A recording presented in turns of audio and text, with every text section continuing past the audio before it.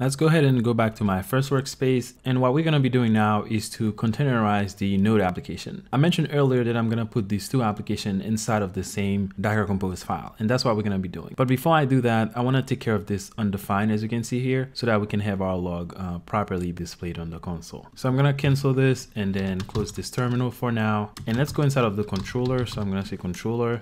And we need to change, let's go up a little bit. So we need to change this, okay? So this original URL, as you can see here, this is supposed to be uppercase. So this right here is supposed to be uppercase. And we can go ahead and just make this change pretty easily in the entire file. And to do this, I'm gonna go and enter a command into Vim. And I'm gonna use the substitute or S for substitute, which means we're just gonna switch a word for another word. And I wanna do this in the entire file. So I'm gonna put a $ in the beginning. So that means that I'm targeting the entire file. And then I'm gonna pass in a / and I'm gonna say the word or the pattern that I'm looking for. And this is gonna be original URL in all lowercase, and you can see that it's highlighted in the document. And then I'm gonna pass in another / and then pass in what I wanna replace it with, which is gonna be original URL with uppercase U, so URL. So I'm gonna change original URL all lowercase to original URL with the U being uppercase. That's the change that we need to make. And then I'm gonna pass another /. I'm gonna pass in a G and a C. The G is for global and the C is for confirmation. So before it makes the change, it's gonna ask me if I want to change that word. So then I'm gonna press enter, and you can see that for the first one, I can press yes or no or whatever. So I'm gonna press yes. So it changes the first one to uppercase URL. Then it's asking me for the next one. I'm gonna press yes, next one, yes, and then the next one, yes, and then the next one, yes, and then that last one,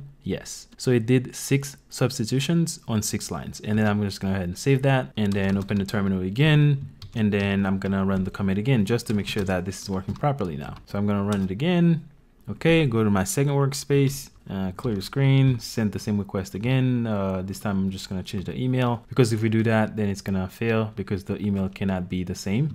I'm gonna put some A in here, and then I'm gonna press enter. And then now let's go back to the first workspace. You can see now we have the path properly displayed here, which is /patient. Okay, so I just wanted to fix this because I'm sure it was annoying some of you guys. So I'm gonna cancel this and then close this terminal. And then I'm gonna create a Docker file so that I can create an image for our application. So I'm gonna open the file menu, and then inside of the root of the application, so in the Node.js API folder, I'm gonna create another file, and I'm gonna call it Docker file. Okay, so capital D and then no extension, just Docker file. And then I'm gonna press enter, and you can see the Docker file is right here. I'm gonna click on it and then close the panel. So this file is gonna be pretty simple. So we're just gonna have a few lines in here, but it's a very powerful file. So even though you have a few lines, it's just gonna be able to build the image using some existing base image. So what I'm gonna do is specifying the base image. So I'm gonna do from, and then I'm gonna say node, and I want an Alpine version. So Alpine is like a smaller version of some image that you can have. So I'm gonna say Alpine 3.11. So that's the base image that I'm gonna be using. And then I want to define a work directory. So I'm gonna say work dir,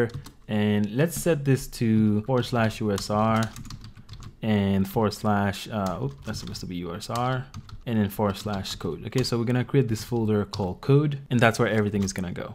And then I want to copy the JSON file. So I'm gonna say copy package.json, and actually let's copy everything. So instead of just the package, we're gonna copy the package lock as well. So I'm gonna put a star here. So it's gonna copy everything that has package star.json. So it's gonna copy the JSON file and the package-lock.json file. And then we need to run npm install. So I'm gonna say npm install. And this command should be available to us because we're doing this on the first line. We're getting this image from Node. So that's a Node image. It's gonna have Node install with it. And because we do that, then we can run this command because we know that npm is gonna be available. And then I want to copy the rest of the application. So I'm going to say copy everything inside of the code folder that we just created. So the USR / code, that's going to copy everything in there because we define it as a working directory. So the immediate directory is this directory because we define it as a working directory. And then I want to expose the same port. So I'm going to export 3000.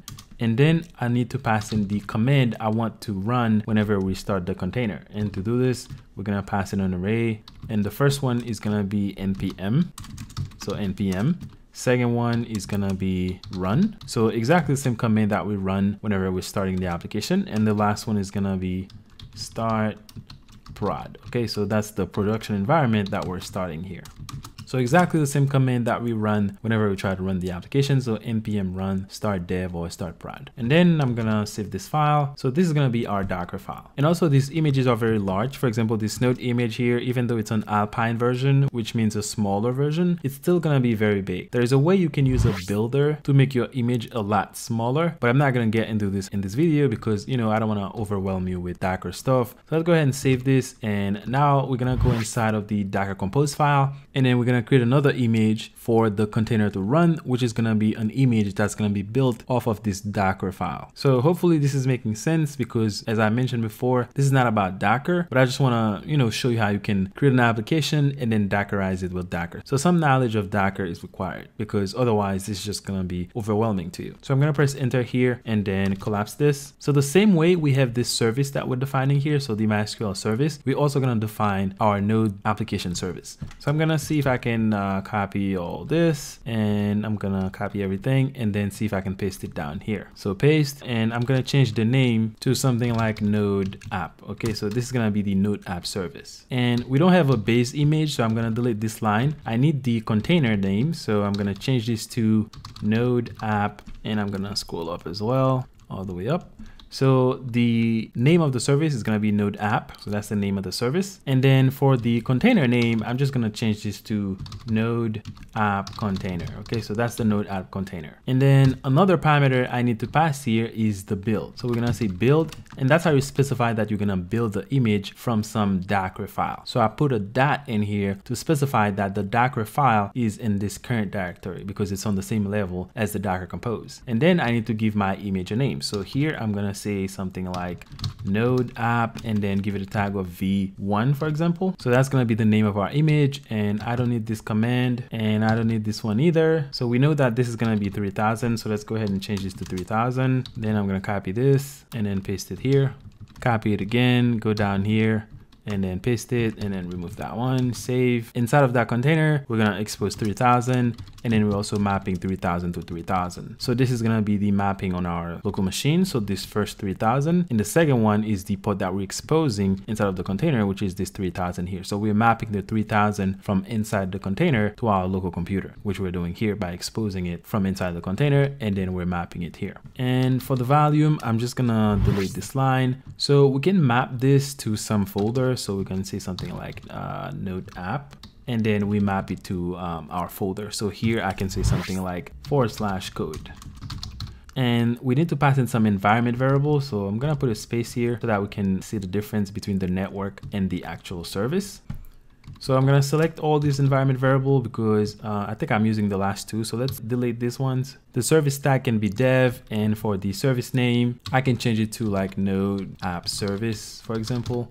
Can be anything, and this dev should be prod. So let's go ahead and see if we can change that. So I don't need to confirm, and I'm gonna change everything to prod. So I'm gonna change this to prod, and I'm targeting the dev. So let's go here and say dev and then press enter, and everything is changed. All the devs are changed to prod. And for our environment variable, we still need to pass in the MySQL environment variable. But remember, this service is also on the same network as the MySQL service, which means we can connect the two together because they're gonna be in the same network inside of the container. So let's go to the .env file, and I'm just gonna copy everything inside of this file and then go back, and I'm gonna paste everything here, and I'm gonna move everything over and scroll up.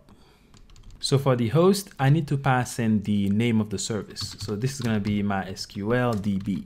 Okay, so that's the name of the service that we define. So if we go up for 1 second, you can see that this is the service name. By default, that's going to be the service name. And if we go down here on line 20, you see that I'm passing in the service name here, which is the same name. So whatever name you define for the service name, or if you don't define a service name, then whatever name you have here for the service, then that's going to be the default that you need to use. So let's go down again. And we actually need to change this equal sign to a colon. So let's change that. The database port is going to be the same. So I'm going to change this to a colon as well. And the user is going to be the same. So admin, the password is going to be the same. So let me in. The only thing is I'm going to put this in single quote. So I'm going to put this inside of single quote. And I'm going to do the same thing for the user as well. I think if you don't put the single quote, then it's not going to work. Also need to pass in a space here. Oops, let's go up here, put in a space, another space here, so space. The database name is going to be the same, but we need to change this as well. So semicolon, And then for the connection limit, we're going to change this as well to a semicolon and then save. And we need to put a space here and also another space here. Now, one last thing that we need to do, we need to tell Docker that this Node app service that we're defining on 24, as you can see here, this whole service that we're defining here, we have to tell it that it depends on the MySQL service, because the MySQL service or the MySQL container has to be running first, and then it can run this service. So to do this, we're going to add in another key here, and that's going to be depends_on. So that's how we tell it what service it depends on. And this takes a list. So we're going to put a dash, and then we're going to say MySQL DB. So that depends on the MySQL DB service. Oops, DB. All right, so let's go up to the top just to recap. So you can see here, we're defining another service. So that's the Node app service. We give it a container name.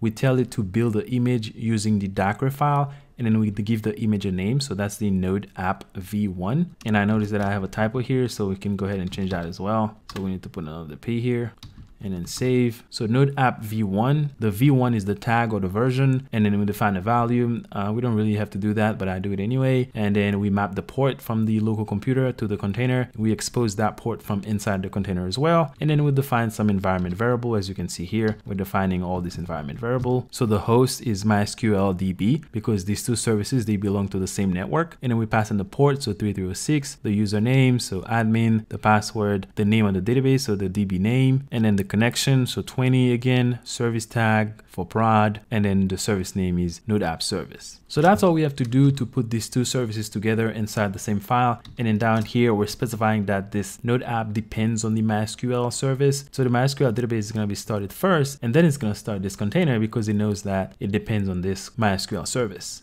And then we specify that they belong to the same network. So we say networks, and then we pass in the internal net, which is the same network that we have here on 21, as you can see here. So that's all we have to do for this file. Again, save the file, and you can go ahead and take a look at this file if you want, spend more time on it. A lot of these things that I'm putting on here, they're on the Docker Hub. So if you go into the Docker website, you search for MySQL, they will show you how to do all this, environment variable and everything, and map the ports and everything, and how to load a script. And our Node app, again, we're building it from the Docker file. So the build is a dot, we'll give it a name, etc., etc. So make sure you go through this file and make sure you really understand what it's doing. So now whenever we build these containers off of this Docker file, we will launch both the Node application and the MySQL database that it needs, and then we'll be able to deploy the application that way. And I'm going to talk a little bit more about that, but for now, let's go ahead and test the application.